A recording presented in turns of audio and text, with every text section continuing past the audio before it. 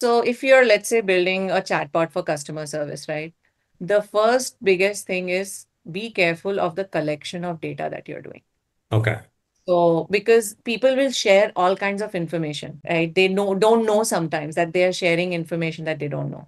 So there are two things you want to be aware of is when you're collecting data, make sure you're taking consent Okay. on the type of use of the data. Second is making sure that unnecessary data is not leaking into the models. So making sure the personal information is kind of scanned out.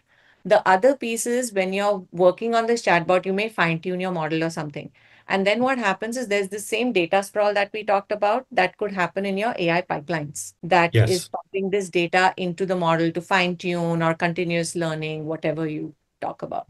And the third would be this cross border data localization that we talked about, right? Depending on the type of business that you're running. If it is a global business, I would say, be careful about that.